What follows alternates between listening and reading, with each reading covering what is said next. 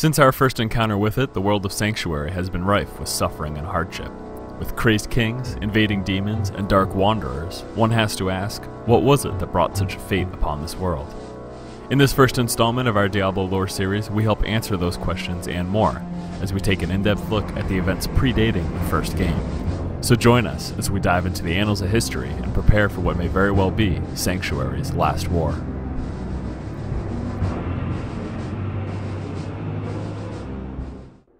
In the beginning of time, heaven and hell came into existence and began to war with each other.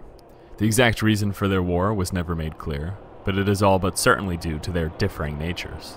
Angels, being of order and light, fight with demons, being of chaos and darkness.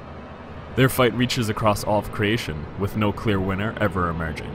Victories and defeats take place constantly for both sides, and everything perceived as a potential advantage or threat to either side is mercilessly fought over until their never-ending struggle destroys what they covet. Tired of this endless struggle was an angel by the name of Inarius. In his search of an escape from the war, he finds other like-minded angels and eventually even demons who have no wish to fight the other side. The most powerful of these demons is Lilith, daughter of Mephisto, and together with her, they lead their people away from heaven and hell and hide on a world which they name Sanctuary. Inarius and Lilith become lovers, as do many other angel and demon couplings, and from their joining, the Nephilim are born. These Nephilim are the first generation of humans, all perfect in form and with impressive magical abilities. They have such potential, in fact, as to be able to rival the powers of heaven and hell if allowed, something never before seen in the cosmos. A schism appears between Inarius and Lilith, by far the most powerful of the rebels and the de facto leaders. Lilith wants to raise the Nephilim into an army powerful enough to conquer both heaven and hell, while Inarius sees them as a threat to himself and wants to destroy them. Enraged by this, Lilith kills every single angel and demon on Sanctuary, leaving no one alive but herself, Inarius, and the Nephilim. Knowing full well that Inarius cannot stand an existence of loneliness, she knows this will prevent him from killing the Nephilim, and thinks it will force him to change his mind about them. Inarius punishes Lilith for this and imprisons her in the Void, an empty space as far away from the rest of creation as is possible. He does not kill the Nephilim, however, but instead twists the powers of the World Stone, a powerful artifact that hides Sanctuary from both heaven and hell, to subdue the powers of the Nephilim. Over the generations, their powers grow weaker and weaker until no magical power remains and no one can remember where they came from. During all of this, heaven and hell have remained oblivious to the whereabouts of Sanctuary, but eventually both find it. Once again, they are very near to destroy it completely and all of its inhabitants in their internal struggle, if not for the intervention of a man. A mortal named Odyssean manages to connect himself with the World Stone and defeat Inarius. And with its awesome power at his disposal, he halts the invading armies, though it destroys them in the process.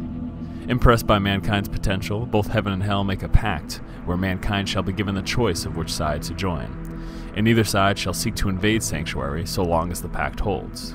With this pact, both sides thus hope to sway mankind to their side of the struggle. In their attempts to sway mankind, demons quickly find that mortals respond much better to brute force, and seek to terrorize them into submission. Heaven tries to stop this, but their astute methods and harsh discipline alienates mankind as much as the demons' ruthlessness. This halt in the great war between heaven and hell, in attempts to sway mankind to their side, has the legions of hell questioning the authority of their three leaders, Diablo, Mephisto, and Baal. The three were cast out of hell by Asmodon and Belial, who sought to gain control over hell's armies themselves. Andariel and Duriel assist them, but were not the main instigators of it. Stranded on Sanctuary, the three ravaged the world unchallenged for 40 years, spreading hatred, terror, and destruction amongst the people of the world.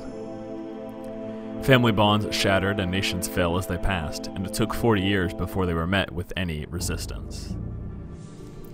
At that time, Tyrael unites the mage clans under a single order, the Herodrum, and gives them the Soul Stones which will be able to contain the demon lords.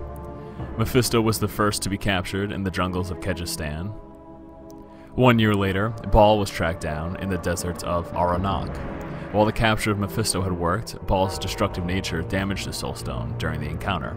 Unable to hold the Lord of Destruction, Tal Rasha believes he can use his own body to complete the prison. He is thus imprisoned underneath the sands in one of the 7 tombs.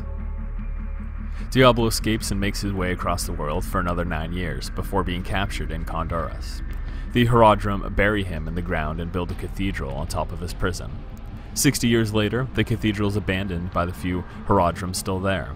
The order dissolves with the threat of the three diminished, and 180 years later, during the events of Diablo 1, no one remembers what was originally buried under there. These are the events leading up to our first encounter with Sanctuary.